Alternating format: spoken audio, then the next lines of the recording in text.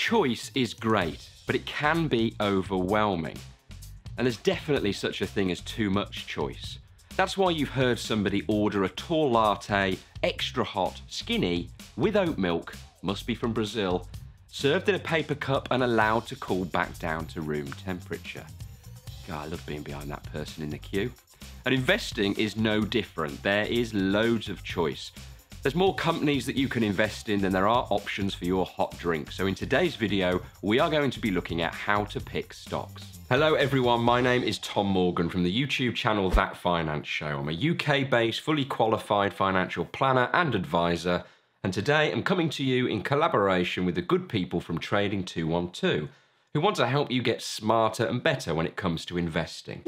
Remember, nothing in this video should be construed as financial advice. The first lesson when it comes to picking stocks is that you don't have to. If you're brand new to investing and think you need to bury yourself in the Financial Times and company balance sheets to find the next big thing, then you're wrong. There are a great range of funds available on Trading 212 where your money is pulled together with other investors and invested in a whole range of different assets based on what the fund invests into. All you need to do is choose your fund. Let's say you fancy investing in the 500 largest companies in the US. Then buy yourself an S&P tracker fund like VUSA, for example. There you go, no stock picking required. If, however, you are a bit more like our tall, extra hot latte drinking friend and you want more control over the components that go into your portfolio, then you're going to need to find some companies to invest into. But how do you choose? Let me give you some ideas to get you going. 1. Think about the economy. What's going on in the world? Sometimes the economy is growing, sometimes it's shrinking. Learning what types of stocks tend to do well in different scenarios can be a useful start. If all is rosy in the garden, people tend to be optimistic and enjoy spending money. And so you might look to invest in what are known as cyclical companies like travel and leisure or aerospace companies. But if times are tough, luxuries like that foreign holiday or new car tend to go out of the window. This might lead you to look at what are known as defensive stocks. These are businesses whose product is needed by people regardless of what the economy is up to. Great examples being pharmaceuticals or supermarkets. 2. What does the future look like? Look long term and think about how the world is changing. Can you find businesses that are well positioned to take advantage of this? Technology will surely play a big role, so who's making the next gadget that will change our lives? Talking of lives, people are living a lot longer too, so the healthcare sector is likely to be an ever-growing place. And what about climate change? Do we all need electric cars? 3. Buy what you know. What stuff do you buy that you can't live without? Maybe it is that ludicrous coffee. Well, where do you buy it from and why choose them over all the others? Legendary investor Peter Lynch said, "Know what you own and why you own it." And he meant it. He loved the donuts so much at Dunkin' Donuts that he invested in them. Maybe sit down and think of the last 3 things you bought, big or small. What was your experience? What made you buy it? Okay, so those are some general ideas to get you started off down a path, but how do you decide which companies to invest in and which to avoid? Well, when researching stocks to buy, there are 2 main styles of research: quantitative and qualitative. God, imagine how many takes that took me to try and get right. I'm going to really enjoy having to say those 2 words throughout the rest of this video. Quantitative research has become a lot more popular since the birth of computers, as it's all about numbers and statistics. These researchers are not so bothered about who's steering the company or what gives the product its edge over its competitors.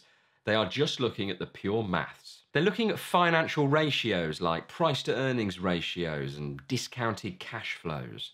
The challenge here is there is so much information to sift through, it's really easy to simply be paralyzed by all the different options. After all, remember the saying, there's lies, damn lies, and then statistics?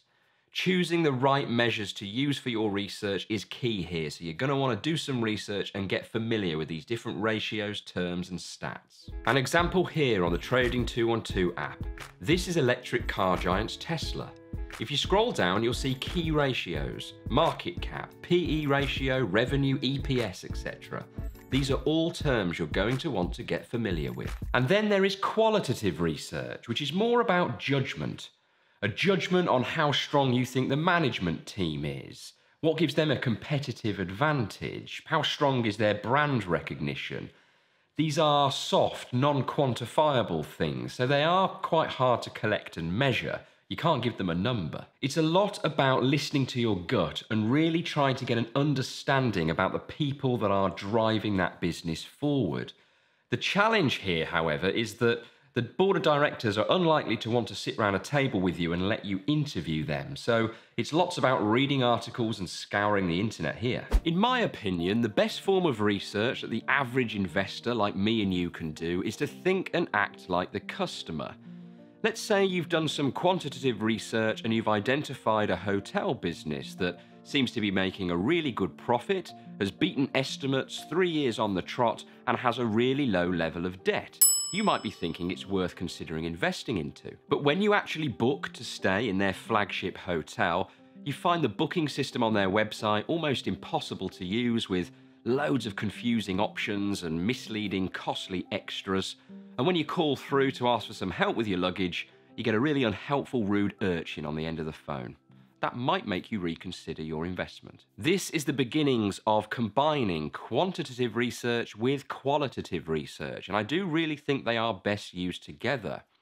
A strong management team with a proven track record, great numbers, and a product that customers love, then you really could be onto a winner. If you've already got a portfolio that you've started to build, another consideration ought to be, where does this new stock fit in with your overall portfolio? If you already hold a load of travel and leisure companies, then adding another hotel business might not be the smartest move for your portfolio. You might like to look for something completely different that's negatively correlated, meaning if the leisure industry has had a really rough time, like say through something like a lockdown, then not to worry, you've got a manufacturer of toilet roll in your portfolio as we all start to hoard it again. Therefore, increasing your diversification and lowering your risks, making it easier to navigate through the ups and downs. Remember, no one has a crystal ball. There are no sure things. The best place to get started is with a Trading 212 practice account where you can play with imaginary money to your heart's content. Get all those bad investment decisions out of your system until you're ready to put real money on the line. Get familiar with the app, take a look at the watch lists, most popular US stocks, UK stocks, then maybe take a dive into the 212 hot list. Take a look at the leaderboard, risers and fallers, place some trades, watch the performance. Have fun, you can't go wrong in here. Oh, and don't forget to look around at what your fellow investors are discussing in the community section. When you're ready to buy your first real share, we have a step-by-step tutorial on how to do exactly that. A link in the description below.